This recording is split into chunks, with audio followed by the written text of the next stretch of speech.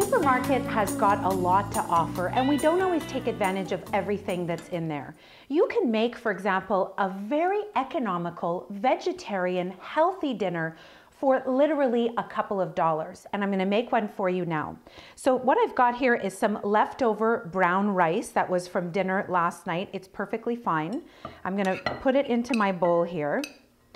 And here's where the super fun economical part comes in. You get yourself a can of lentils. So they're ready cooked, they're ready to use.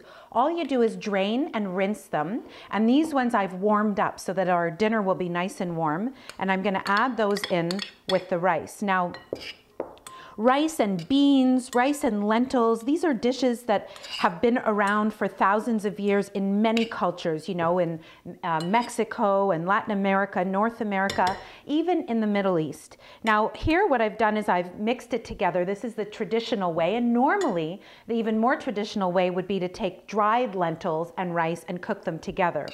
So here is what we've got, is basically this with a salad, and with these yummy caramelized onions, which are nothing more than sliced onions, which you've had a long saute with a little salt and sugar, and they get all caramelized like that.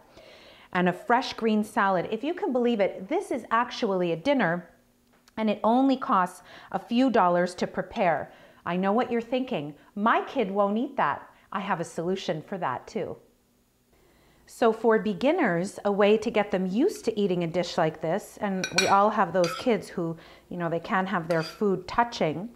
You put the rice on separately, the warmed up lentils on separately. Nothing has to touch. A fresh green salad can either go on the plate or better yet, just stay separate in its own bowl. And remember those onions, well, here we just jazz them up by adding a few chopped tomatoes. Again, something that can be put on separately in its own area.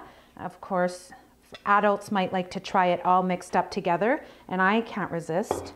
I have to try a little bit of this all together.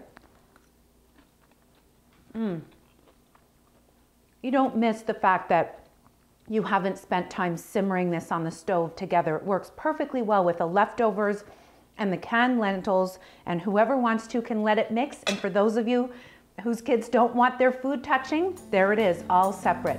I hope you'll try rice and lentils.